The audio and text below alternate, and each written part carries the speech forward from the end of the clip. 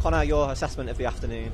Yeah, came here with high hopes after getting a good week, a good win on Tuesday, and we wanted to back it up with another good kind of 3 points and kind of start climbing that table. It just didn't fall for us, wasn't to be. And look, it's frustrating, of course, everyone knows that, there's no getting away from it. The second goal came at a really crucial time for them. How difficult was it going into the break behind? Yeah, it's obviously literally the last kick of the first half, which was a kick in the teeth. But look, we made changes, and we made some changes ourselves at half time, and I felt second half, especially first 15 minutes or so, we were really on top, dominating. And obviously they've got something to hold on to, and then they catch us with a couple of counters and all the rest of it. But yeah, look, everyone's disappointed. There's lots of frustration there. We know that, we get it, and we wanted to come here today and get the right result, and it's just not fell for us.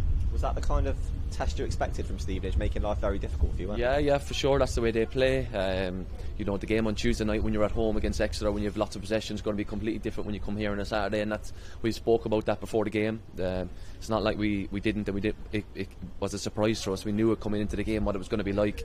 We need to battle and win the fight in there, and then show our quality. I think we did it at spells, we just didn't do it for long enough, and ultimately we come undone, really. Frustration with the result, and I'm sure frustration again that you weren't able to build on Tuesday, like you say. Yeah. How do you go about creating that momentum that you've not been able to do so far? Yeah, we need to win more games, simple as that. That's the only way you're going to get momentum, is by winning games. Tuesday night at home will be completely different today. We'll have loads of the ball, no doubt, and we'll try and create chances and entries into their box, and try and score goals, of course. And so there's all types of different games in this league, and at home it seems like it's flipped on its head a little bit. Start of the season we couldn't get a result at home.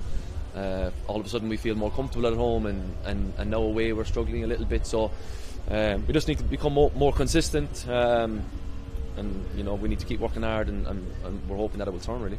Quick chance to put it right again, back to Pride Park on Tuesday night. How important is it to respond to today? Yeah, for sure. It's we need to have a bounce. We need to get that result, and that win that we wanted to get here today. It wasn't meant to be, and we need to turn up on Tuesday night and put in a performance to get that 3 points again.